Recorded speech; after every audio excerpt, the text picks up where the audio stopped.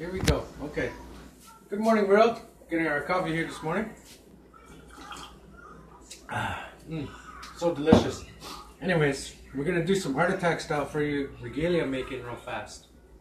Okay, so you're gonna get your piece of fabric here, and then you're gonna take a little piece with your scissors, snip, snip, snip, and get a little piece out. Okay, it'll look nice. Then we'll put it down on this table like so. See? Put it down, move this old stuff out of the way. Take our little template here. It's a template, okay. And put it down here. Make a quick outline. Whoa, it's out of the way. There, I have a little template if you can see. Get my camera to zoom in. And the little lines, you see around there? Where it is, okay? And we're going to go ahead and swap that out. Snip, snip, snip, snip, snip, snip, snip. Poof.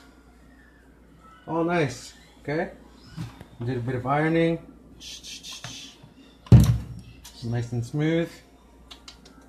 A little bit wet now. Let that dry. And then we're going to start sewing that after. Some nice good thread. Strong stuff, the good stuff. Not the cheap stuff, right? Nylon. Not polyester, nylon, the good stuff. And yeah, so that's the start of King Zephy's little regalia. And this piece will be his front piece. Of course, this is supposed to be for a little boy, right? So this is for a little boy. You'll have your fringe hanging off here. You can add anything to these, right? Anything you want. Single animal to it, beadwork, even just some simple applique, whatever.